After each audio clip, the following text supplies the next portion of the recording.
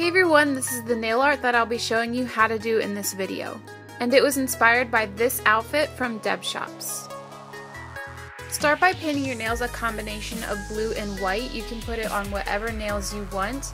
The blue that I used is China Glaze 2 Yacht to handle. You will also need light blue acrylic paint, dark blue acrylic paint, pink acrylic paint, yellow acrylic paint, and black acrylic paint. You'll also need some water to dilute the paint. I just put mine in a little red cup.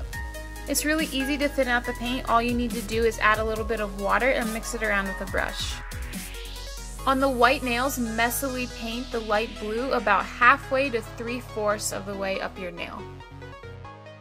Do the same thing with the darker blue, but make it go a little bit lower than your light blue. Using the pink, paint over the area where the light blue and the dark blue meet. And then at the very top you can use the yellow and you can start to bring it down into the other colors. When you're finished with the gradient, apply top coat so there's an even surface to paint your palm trees.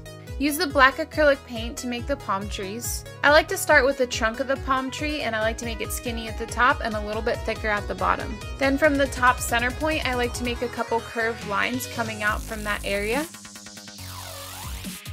And then make very tiny lines coming down from the curved lines to finish off the palm fronds. You can also move the location of the palm tree on each gradient nail.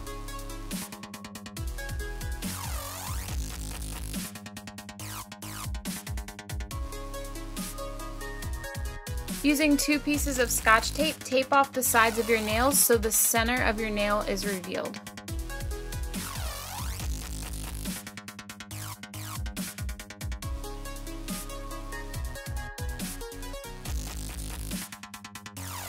Using a black polish, paint the revealed area of your nail and then immediately peel off the tape.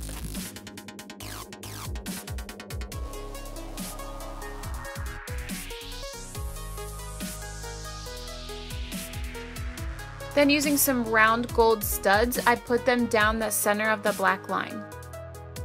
I just applied them with some top coat and a dotting tool. If you don't have golden studs, you can use a gold nail polish instead.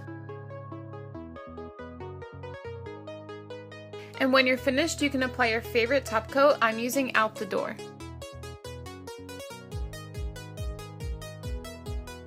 I hope you enjoyed the design and the video. Don't forget to give this video a thumbs up if you enjoyed it, and don't forget to subscribe if you haven't already.